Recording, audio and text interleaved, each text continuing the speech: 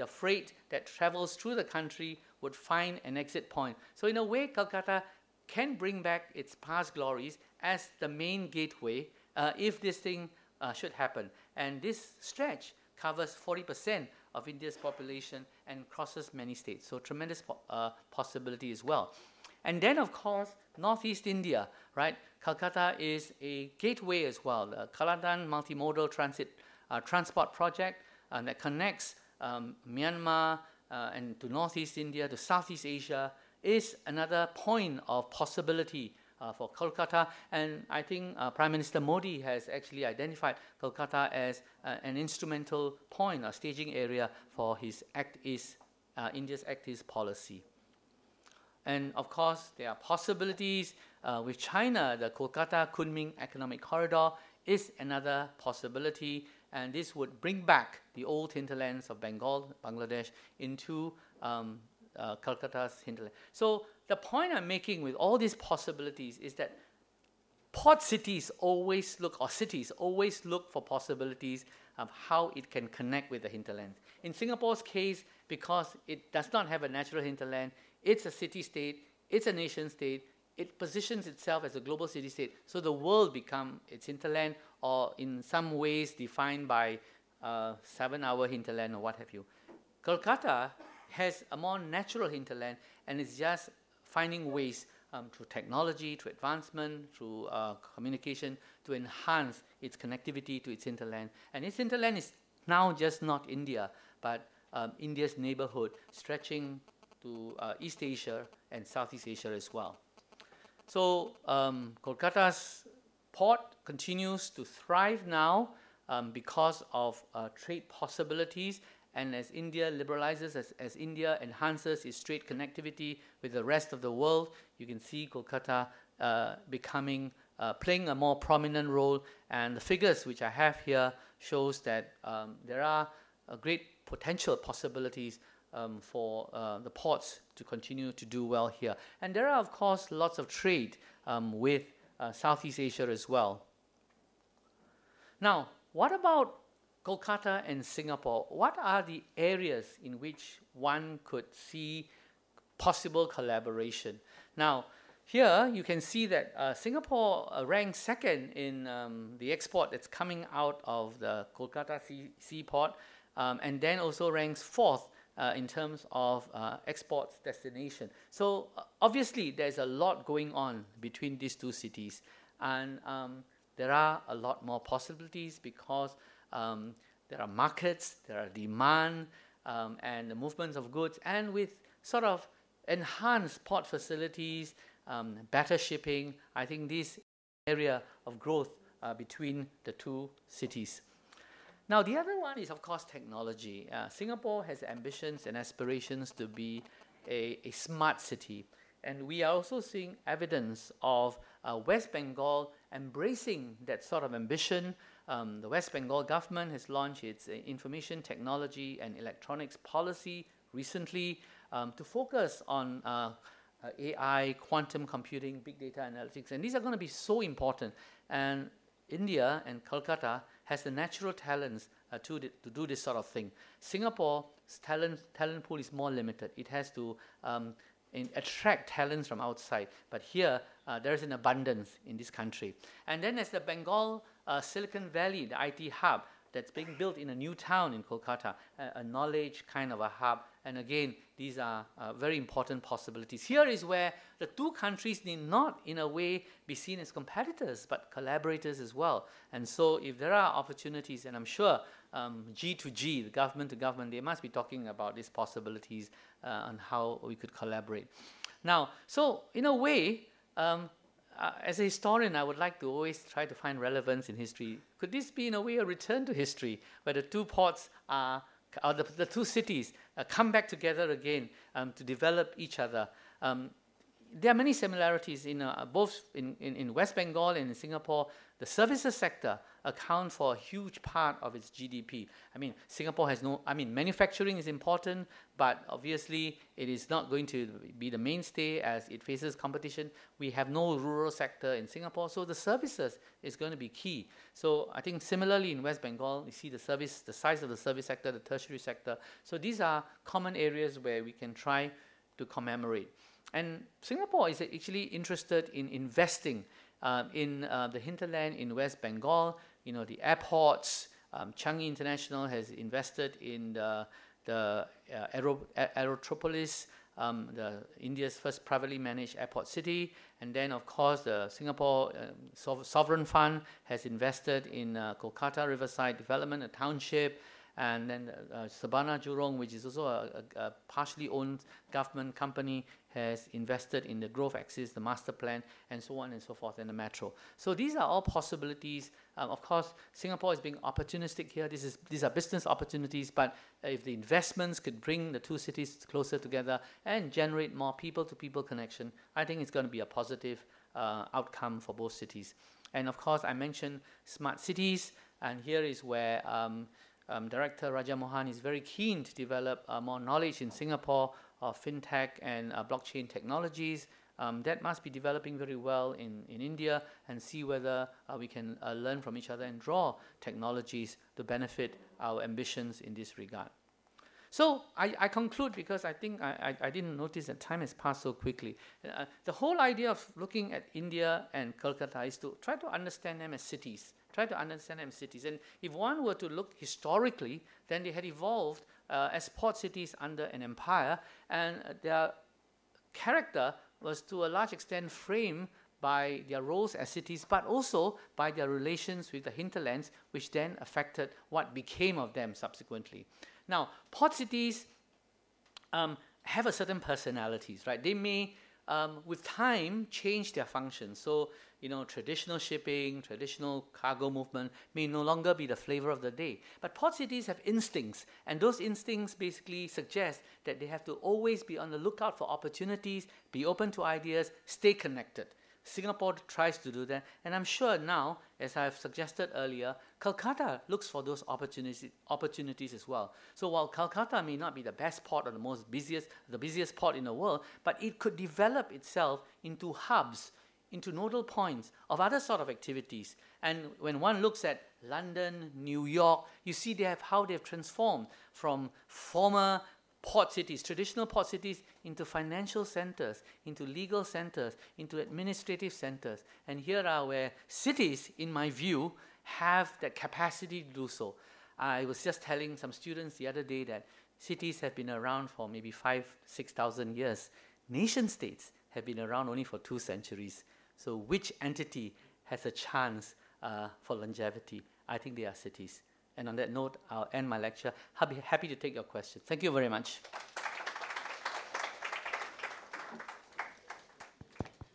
Thank you so much, Professor Tan, for that fascinating overview and the insights. Professor Tan would be happy to take questions. I think we can have, we have quite a bit of time, maybe 15-20 minutes for questions. So the floor is open. Please identify yourself and keep your questions brief and pointed. When we think about connecting two cities, we need to connect the to and fro, I mean the movement as well. But what we see from India, the movement to each and every of those countries, either Singapore, Malaysia, or Laos, or Thailand, there is no connection by water. It's only the air connection. So what I feel that is also lagging behind the connectivity. You see, like the young people who like to travel to Singapore, to other people by the sea. You see, that will be much more legible and also much more cheaper. That's what I believe. And also the ancient form of trade is that people used to take some things with them. You see, other than big shiploads are going on these days, but the travelers, they used to take something, some very distinctive thing with them to another country, which used to be which is also a way of connectivity, you see. So the more people to people connection would be there, the more connectivity can develop. That's what I believe. Your take, sir? Yes, I agree that, this connectivity should not be limited to G to G, government to government, right, or business to business. I think people to people very important. So the organic growth of connectivity, people to people, cultural exchanges, for instance, diaspora. Now, these are all very critical. Um, on travel by ship, I'm not sure. Maybe now it's a form of tourism, right? You go on a cruise and you travel, sail around the region. Maybe that's good. But for efficiency, I mean, air travel is, there's nothing like air travel. I mean, Singapore to Calcutta is all 4 hours by air, very fast. And you could do it in the morning. You come here, and you can spend half a day to do other things. So it's actually very efficient, and I think that's going to be more popular with people. But I think there's nothing to stop people if they want to take a cruise, and just bring things with them and sail to these different parts as tourists. I think that's happening too. And this part of the world, um, um, the seas around here, the Bay of Bengal, the Andaman, Straits of Malacca, all these are these are areas of connectivity, and I think there must be lots of opportunities. I'm going to try and keep this short. I'm a woman, Bengali and Indian, so it may not be short, but I will try to. And I wear another hat. I'm Singaporean too. I've been living in Singapore for 17 years. My name is Sriyashi Sen. And it's more of a commentary and a little bit of a take on what you just mentioned on cultural exchanges. The interesting thing is, I think one of the very strong parts of Bengal and Calcutta is the movie industry. And some of the biggest and most revered names have come from Calcutta. And Singapore in its own now, especially the Singapore Film Commission, is looking at a shift in focus and looking at collaborations rather than made in Singapore to made with Singapore. And interestingly, the first ever Bengali International Film Festival was held in Singapore. So I feel that's a very interesting area of collaboration and trade, especially because the media as itself and OTTs are growing so much. And there's such a huge investment of, say, the Netflixes of the world to invest in Asia. No, I see that as, again, a tremendous opportunity. And I think the Institute of South Asian Studies is always looking out for opportunities to do this sort of things in collaboration with film houses or with any agencies that want to bring this. And you're absolutely right. There's a growing interest in that kind of cultural exchange, movies, filmmaking from India, from China even. So I think we should explore this. What I would like to see from a personal point of view as a Singaporean is to have a more cosmopolitan Singapore that mustn't forget that Asia is our backyard, that we don't always look to America or to the West as our destinations, but that Southeast Asia, South Asia, East Asia constitute our backyard. And the more we derive our cultural bearings from these places, the better it is for us, the richer it is for us. So that's my point of view. So I think that's very exciting, and I hope to attend one of your sessions in the near future.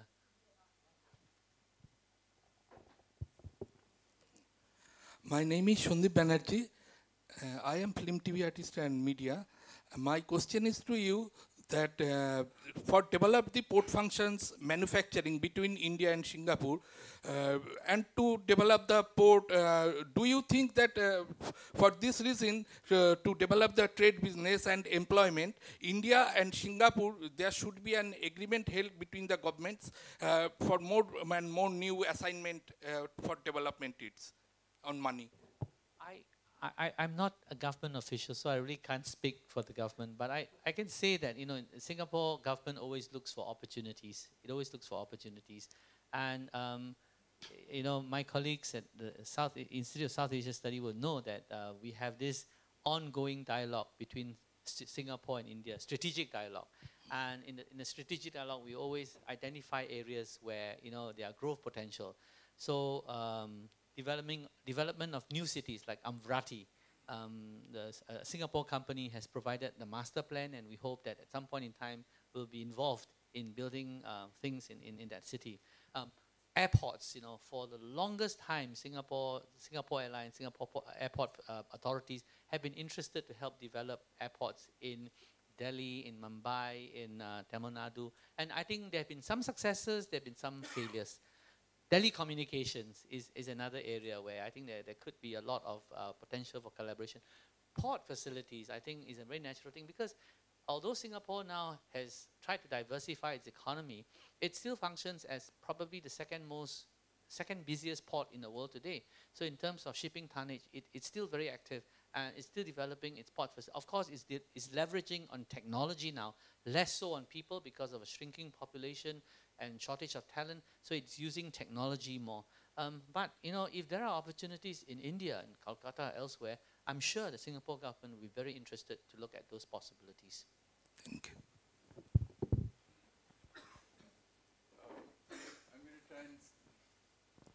I'm going to try and say this carefully. One stereotype of Calcutta is that we're very, very indisciplined. One stereotype of Singapore is that you're extremely disciplined, to a fault almost. In fact, the question is that when you say that Singapore looks at itself as a global city, and you think, what does it take to be a global city? One factor that may be mitigating or acting against Singapore being a successful global city is this over-discipline. Because when you think of London, New York, etc., you think of, in a sense, the creative chaos, the lack of discipline which spurs innovativeness, creativity.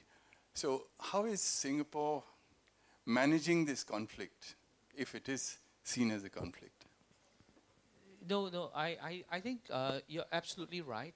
In a sense, if one understands this as a form of historical evolution, Singapore emerged, as I said earlier, as a nation state in 1965. Very unexpected. It did not expect to be a nation state. In fact, it expected to remain as part of Malaysia or part of some larger federation. So it came as a shock to its entire system that it now had to function on its own as a sovereign nation state. So one of the things it had to do as a nation state is to build nationalism. But Singapore was the most unnatural nation. It did not have an indigenous population. It did not have a common language. It did not have a common religion. So on what do you build nationalism, right? So founding Prime Minister Lee Kuan Yew and his first cabinet basically said, let's worry about taking care of people first. And you build a state first. In other words, you build economy, you build schools, you build housing, healthcare, to provide for the people. And on that basis, you hope to build some belonging. So it was a necessity at that time. The first 2 or 3 decades, you had to build those things first. And that required discipline.